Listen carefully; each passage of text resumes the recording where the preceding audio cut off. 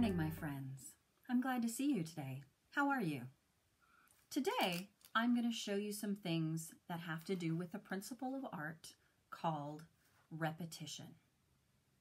Repetition is when things repeat.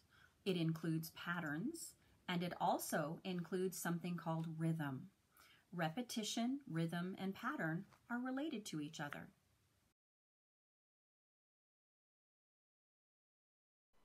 This artwork is an installation created by Yayoi Kusama. She filled the room with forms and then added patterns to them. Victor Vasarely made lots of paintings that were optical illusions, like this one that incorporated patterns and repetition. Keith Haring created repetition by repeating his figures in this painting. He used these figures in most of his art. How could you make an artwork that has repetition?